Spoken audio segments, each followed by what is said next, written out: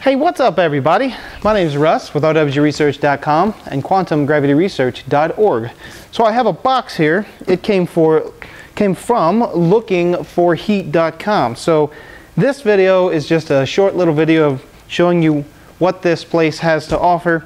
This is about low energy nuclear reaction test devices. So the idea is to make a small kit affordable, and people can actually go to this website, they can buy their things, and basically they sent me one to show you because they find it important to have a very basic unit that anyone can afford for a relatively cheap price, as cheap as they can possibly make it. And basically, at the end of the day, hopefully you have a small reaction chamber that you can use and test. So let's see what's in this box. I gotta get a knife. Okay, so let's unbox this thing. Basically, I'm making this video because I find it very important to share this type of information if I can. So these people basically sent me this, and they decided to let me show you exactly what's in here. So let's have a look. I put some gloves on because if there's insulation in here, I don't like to get insulation on me. So we got a really nice envelope with instructions and some cards in there. So let's just set it all out. We'll be gentle with it. Got a calendar. Got some wire. Looks like a controller. Piece of plastic. Guess I should move you guys back a little, huh? Another box. Controller. Packed well, nice work. Another one. All right, here's the reactor itself. 2 quartz tubes with the heating elements in there. And that's it. Cool. It came well, it was packed well. Looks like this is just the stuff I see flaking off, but man, I hate insulation. It drives me nuts, so I grabbed some gloves anyway. Okay. Some of this might be goodies just for me, I don't know. I think that's just a calendar, we can set it aside. So I guess what I should do first is open up everything. Why would I read the instructions, right?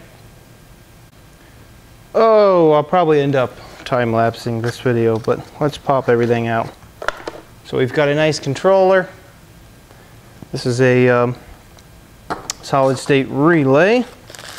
I believe these are, I don't know what these are at the moment.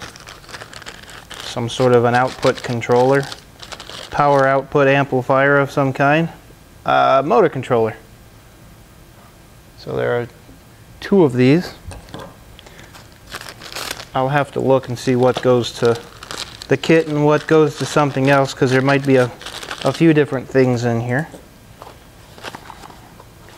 Alright, we have ourselves a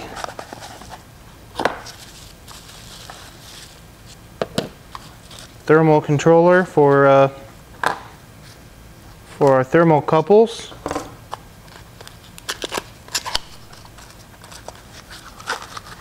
Looks like we have a temperature controller.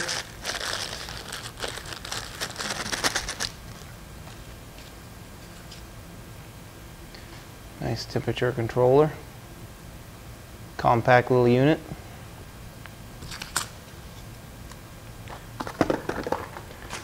Switch mode power supply. Look at that. 36 volt output, 11 amp. It's nice supply. I actually am looking for one just like this. Well, very interesting. And what is in here? if I can get this open carefully. All right, this is all of our goodies. Lots of goodies in there.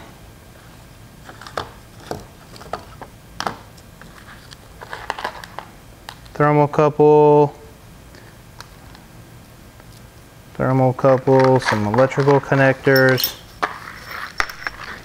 Got ourselves a nice plug. Unfortunately, that won't fit at the 110, so a note to self, include 120 volt. This will do 120 and 240, so we're good on the power supply, but this guy needs to be the other way around. Small funnel, some other things. There's our insulation. That's the stuff I don't want to touch. Yeah, so we got all our hardware here basically. So I guess we'll break out the instructions, see if we can assemble this thing. So briefly, I'm going to pull this block apart. I just want to look at the coils on here. So this is a nickel chromium wire on a quartz tube. This is the heating element. So you can see what they look like. And then there's two of those, and then on the back side they've inserted the thermocouples with a high temperature compound already set in there. The hole's already drilled in there. So that's really nice. This is the part that you don't have to worry about basically.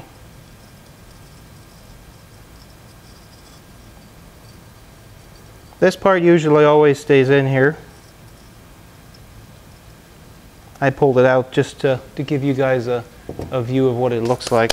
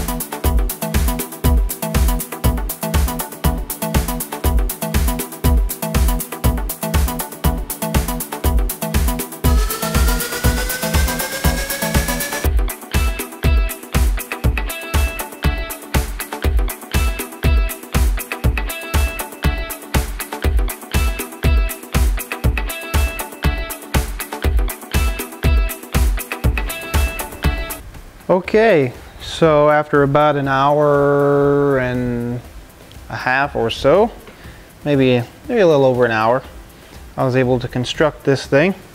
I went ahead and got my own power cord, no problem. I do need to make sure though that this is switched to 110. I'll have to do that real quick. But yeah, wasn't so bad. I did the drilling and filing method as suggested in the documents here, and that worked fine. This guy's in there fine. This I used a couple of screws I had on my own. Same thing here. Some double sticky tape for this guy. And I did have to wire the thermocouple, which was sort of a pain in the butt. That's a tricky one, but no problem. Got it. And this isn't fastened and this isn't fastened. But yeah, that's basically the whole thing. And they recommended a piece of MDF, which is sort of a flame retardant, but this is all I had. So it's what I got. This is just sitting on here. This sits on this aluminum frame, which is already built and put together for you. My board's not very flat, but that's my problem. Anyway, so yeah, so now we move on to the calibration stage. I don't know what to expect, and we'll do that next. So I haven't even plugged it in. I'm going to continue reading the instructions. The only thing I recommend is a schematic. These pictures are fine, but I kind of have an idea of how this is supposed to be connected because of my background, but maybe users would not, so including a schematic probably would be helpful.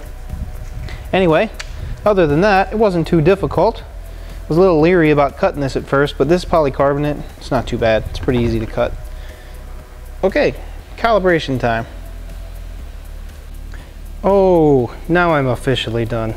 I completely forgot to hook up the output wire, so the output to the heating elements. So a connector in the front, on the back, and to the PWM controller. So this does put out a square wave, which is could be a crucial point to doing what we want to do. We'll see. Anyway, so now it's complete.